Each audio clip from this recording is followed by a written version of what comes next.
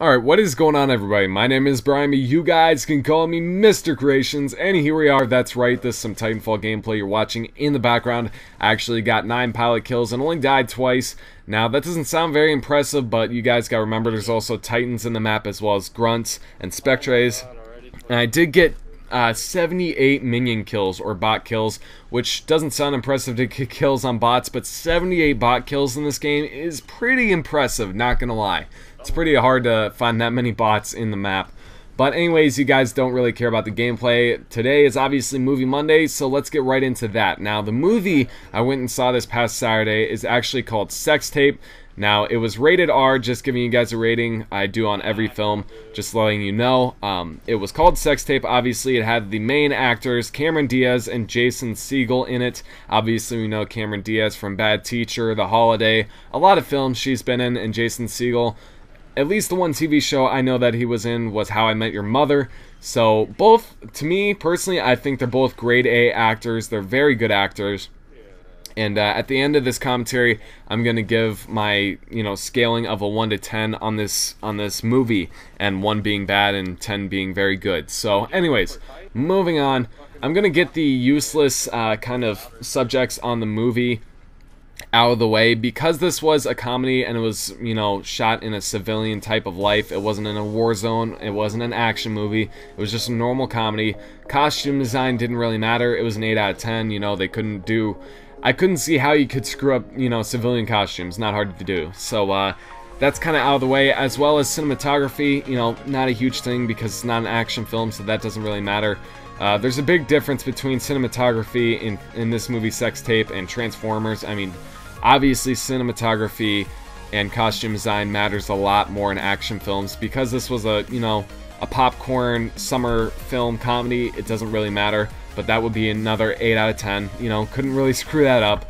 So those two things are out of the way, but the next thing I want to talk about is going to be the originality of the film and the idea and the basis of the film. So basically what the movie's about, if you guys don't know, is about Cameron Diaz and Jason Segel are both husband and wife. They have 2 kids, and their sex life is kind of gotten boring, and they don't have sex very often, so they decide to, or Cameron Diaz decides to send her 2 kids to her mom's house for the night to sleep over so her and her husband can have sex. And they're having a hard time having sex because they hadn't had it in so long. So what they decided to do to spice things up was record themselves having sex, basically making a porno. And after they do that, she tells him to remember to delete the video. So instead of him deleting the video, he accidentally sends it onto the cloud.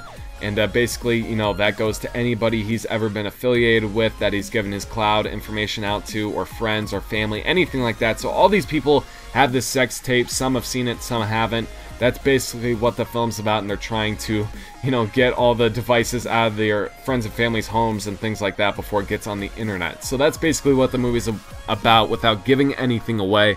There's no spoiler alerts in my Movie Monday series. I hate to do that because these films are still in the movie theater, and I wouldn't want to ruin them for some of you guys that are seeing them. But anyways, moving on. So, screenwriting in this film was pretty bad, to be honest with you guys. The actors are amazing actors, but they didn't act as well as they could have, in my opinion, because of the screenwriters. I don't think this movie was supposed to be a comedy, and it was funny at times, but these actors are great actors, and they could have been a lot more funny in this film, but I feel like the lines that the screenwriters had given them weren't very good. They weren't very funny. There were a lot of great actors in this film, and I've seen them in other movies like Cameron Diaz in Bad Teacher. She was hilarious in that movie, but she wasn't that funny in this one because, I'm putting the blame on the screenwriters and the director. That's their job, to give them amazing lines and tell them how to act. So that's my opinion on that. The acting, obviously goes down because of the screenwriting. So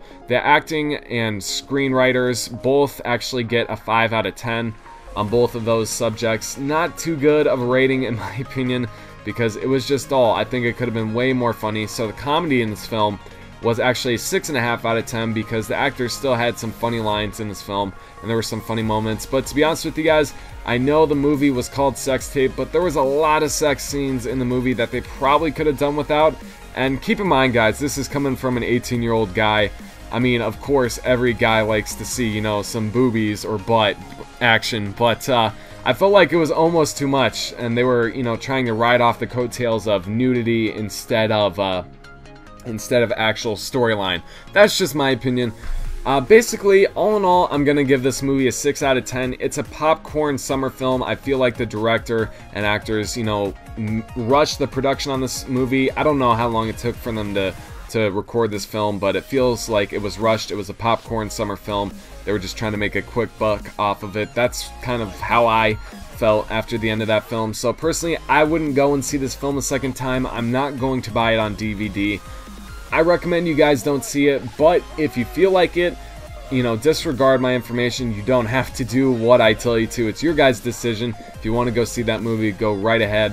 Personally, I wouldn't recommend it, but hopefully this was an insightful movie review. I don't like to tell you guys that movies are bad because I want you guys to go see these films, but if I honestly don't enjoy the movie, I'm not going to tell you guys it's really good, because it's not. And that's not how I do things. I'm not sponsored by any of these films to give good reviews. Obviously, I kind of smashed on this film, and it deserved it. It really wasn't as good as I thought it could be, but hopefully next week, I'm looking forward to seeing Hercules with Dwayne "The Rock" Johnson. I'm looking forward to that. I heard it's a pretty good film, and that's probably what I will be bringing you guys next Movie Monday, so hopefully you look forward to that. And I will see you guys in my video tomorrow. Thanks for stopping by, everyone.